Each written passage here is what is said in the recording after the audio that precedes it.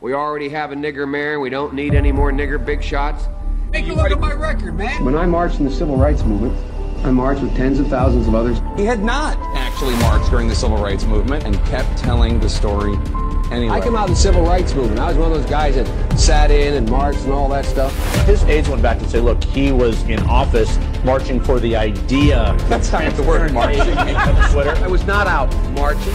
If you have a problem figuring out whether you're for me or Trump, then you ain't black.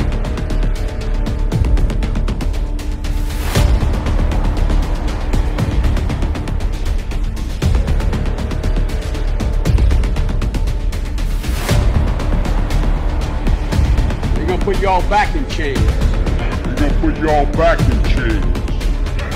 There's one more band member that I want you to meet. Ladies and gentlemen, our vocalist tonight, Michael Jackson. Michael, would you please stand?